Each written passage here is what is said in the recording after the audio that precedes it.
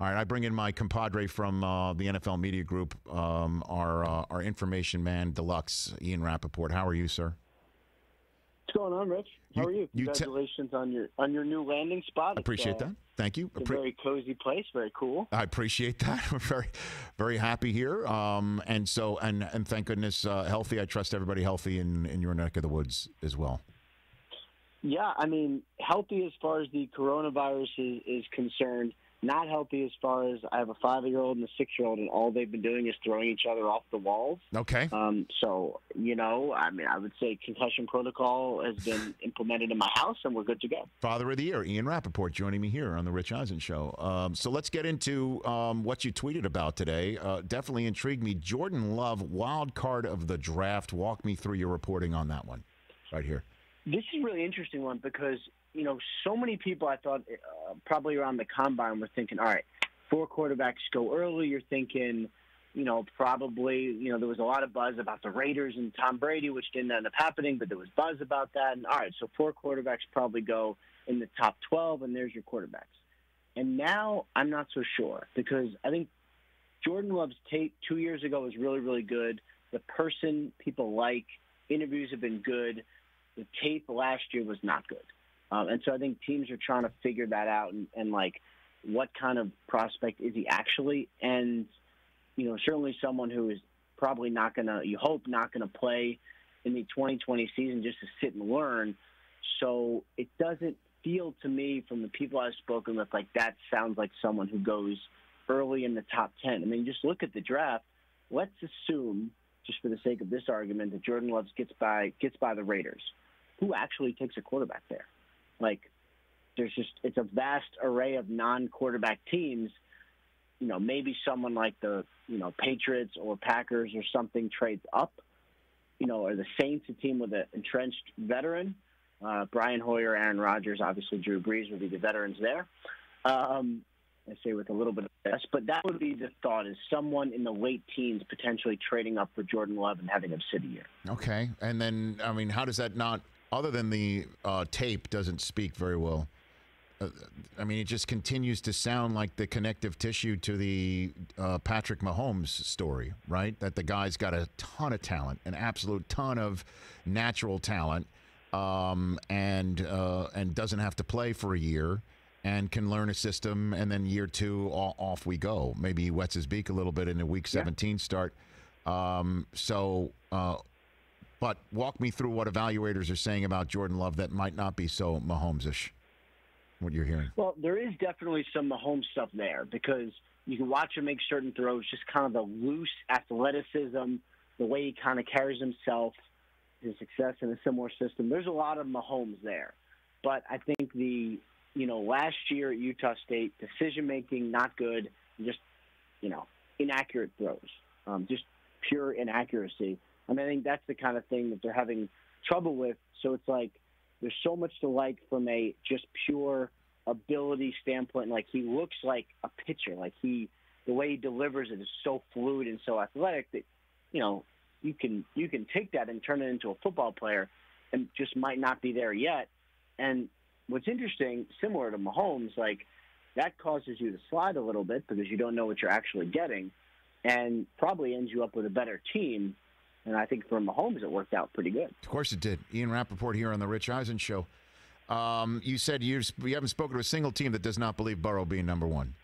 You haven't heard from a single person that does not think that the kid who just threw 60 touchdowns isn't the first overall pick in the draft. Obviously, the combine, his statements at the combine, as well as what's going on in the real world, obviously has knocked this story off of what was a huge smoke and maybe potentially fire story in January, and then at the Super Bowl, Burrow not wanting to go to Cincinnati. Is there anything that you're hearing that somehow, some way, that the Bengals do not take Burrow or Burrow forces his way to somewhere else? You got anything on that front? I haven't heard anything to lead me down that path. I mean, the Bengals have spent a lot of, and I think our former colleague, Albert Breer, mentioned this yesterday. The Bengals have maxed out their video time with Joe Burrow. That is definitely true. I mean, they have gone above and beyond the kind of conversations they've had with him, talking about plays and playbooks, and he's a draft guy, so you can actually discuss everything. They have gone deep with him on football, on getting to know him, and it sounds like it's gone really well. I mean, and then the other thing is, from the Bengals sources I've spoken with, when I mention a possible trade, they almost wave me off. It's like, come on, bro. Come on. Because I think this is probably as clear number one pick as we've had in a long time. The film is just, poise, accuracy, decision-making, big moments, just nonstop. I mean, this seems like probably the most obvious choice in a very long time. And so the Tua market, I've talked about this with Peter King yesterday, Ian, and how the Tua market is an iffy subject, seemingly all of a sudden, despite the video that came out that shows him looking spry, and the question about the Tua market and Justin Herbert and the evaluation. Mel Kiper having Herbert over Tua in his mock draft to Miami. What are you hearing about on that front behind Burrow and the quarterback scenario? I wouldn't be that surprised if Herbert goes over Tua. There's a lot fewer questions. I mean, you have some questions with Herbert where it's like you want a little more, and I think anyone who spent time watching him, just from the TV copy, not all 20, just like the regular TV copy of Herbert, you say there's so much there. I want a little more, just some more plays. But as far as questions go, that's basically it. He's a good, smart kid, looks like a quarterback, great hair. I mean, there's a lot to like there. With Tua, there's just a lot more questions. And the problem is, Rich, everything health-wise he's done perfectly. Scans are great. He had no loss of blood. His mobility is great. He looks athletic. He looks like a quarterback. You still don't know what's going to happen in 3 years or 2 years or 5 years or 20 years. It's just you just can't predict it. And so no amount of discussions will help you predict what's going to happen basically to his body. And then the other thing is, like we were talking about with Jordan Love, once you get, let's say somehow that the Chargers go, you know what, we're rolling with Tyrod, we're going to take a left tackle, and we're just going to be okay. Well, then who actually takes Tua? If he gets past 6, I mean, maybe the Raiders, but actually who? And that's one thing I'm going to have to make sense of come draft night is if he starts to slide, where are the teams that will come grab him?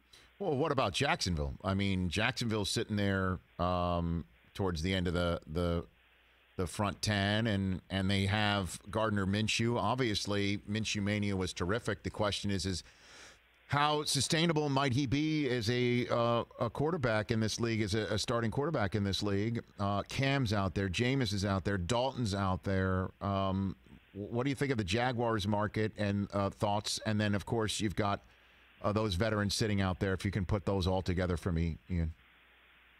Yeah, I think for the quarterback market for the Jaguars, I mean, I've heard some Dalton stuff. I know they're interested. I don't think they trade for Andy Dalton, but I know that they're interested in him as a possible backup if he gets released. I have not heard anything, and I do believe at some point they bring in a backup quarterback.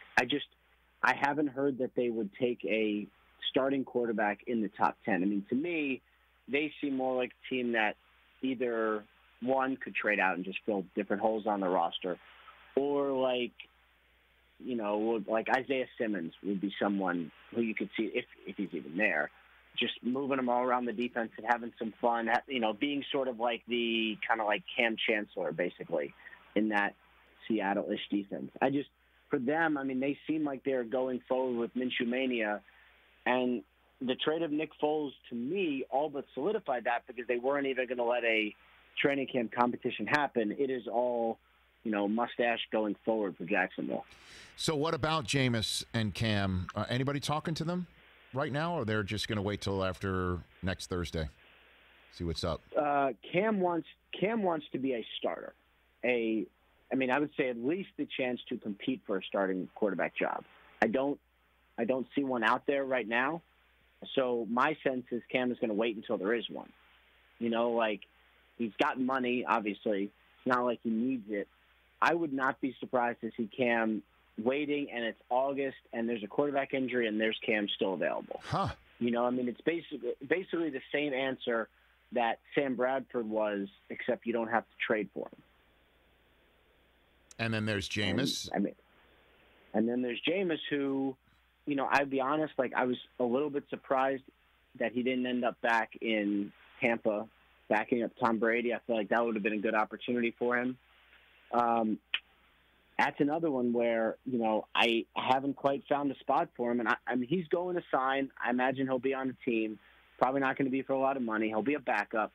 I just think, unless I'm crazy, it'll probably be whoever misses on a preferred, early to mid-round quarterback in the draft probably says, you know what, I'm now going to sign Jameis for a couple million a year, and whatever I get, I get.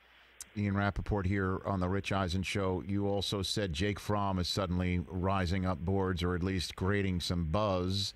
Walk me through the quarterback draft board after Love, which obviously includes Herbert, Tua, and Burrow above him. Walk me through that, how you're seeing everything. I think it's, right now it seems it's Jacob Eason, who is another one who looks just like a quarterback, has an incredible arm, throws it like a baseball player, and sometimes doesn't always exactly reach the intended target. I mean, I've heard anything from him, from Eason, from, maybe late one to like fourth rounder. I think he's kind of all over the map. I think Jalen Hurts has had a really, really good pre-draft time. To me, going in, I felt like he was a fourth rounder going into, say, like the Senior Bowl or the Combine. And now I wouldn't be surprised if he's a second rounder. Teams like maybe the Raiders take him in the second round or something like that. Packers, Chargers, if they go tackle. I think, Hurts is probably looking pretty good there. And then Jake Fromm has been really interesting, because he didn't have a pro day. And if he had a pro day, you'd probably see some throws that maybe he didn't make because he doesn't have a great arm. That wouldn't have been a great look for him. Instead, I guess the only person to ever have a positive with the coronavirus, no pro day. So it's been all discussions and video conferences, and he's brilliant. Coaches love him. I could see him as a third rounder, and then, he either becomes Case Keenum or Kirk Cousins, or it becomes Chase Daniel, who plays very little and is very, very rich. That is one way to put it right there. Are the Patriots in the quarterback conversation for the draft? And if so, how? I mean, walk me through your reporting on what New England's quarterback room is going to look like this fall, and how it might be affected over what happens next weekend. Yeah, I would say the Patriots are very firmly in the quarterback mix. They're so far back, so I'm having trouble figuring out, like, what are they actually going to do? Because, they're up in the 20s. I mean, Jordan Love sliding into the teens and them grabbing him is a scenario that I've thought a lot about. They also had some success with Jimmy Garoppolo in the second rounds, so maybe they try to repeat that. They don't have a second rounder. So they either could trade back and create one, maybe, or they could use some third and fourths and trade up in the first round. The Patriots are going to take a quarterback probably with a premium pick. I would just imagine it's not at the pick they currently have. So I see the Patriots moving up for a quarterback or sliding back, and then maybe also taking a quarterback. Well, I mean, obviously, teams aren't going to show their hand before draft at all, and the Patriots never show their hand. And Belichick speaking yesterday, I mean, good luck trying to figure out how they evaluate Stidham long term, or, when he's asked about Brady, and his response was essentially, yeah, we went through all that, and I guess his asked and answered was never being asked, and his answer was in his press release statement. That's just it was classic up in New England to just shut the whole thing down. But, I guess that's the question, is how does Belichick view Stidham right now? And him and McDaniels view Stidham. He could love him. We have no earthly idea, do we, at all? My understanding is they very much like Stidham. They think his potential is great. There's a lot of positivity and a lot to like. The problem is they don't actually know, because he's never done it. And he's been in games, but it's when you're the guy, life is different, right? Like, you spend your life doing interviews and production meetings, and you're leading meetings, and you're taking responsibility, which is very, very hard because sometimes people are not entirely nice to you. And when you throw an interception, it's just life as a starting quarterback is hard. And they don't know how he would react. And so I don't think that they're going into the draft saying, all right, we got Stidham, we are good, like the Chiefs did with Mahomes. Like, it's not like that. I think we're going to add to the quarterback room. We'll put them together in, God willing, July and August, and see what happens. I mean, my guess right now is Brian Hoyer's the starting quarterback of the Patriots in 2020, but I think that is something that will be ever evolving as we get through next season. Ian, you're the man. Thanks for the time. We'll chat next week. Always enjoy hanging out, Rich. Thanks for having me. You got it. Thanks very much. Ian Rapoport here. Hey, you watched all the way to the end. Thanks for that. Watch more right here.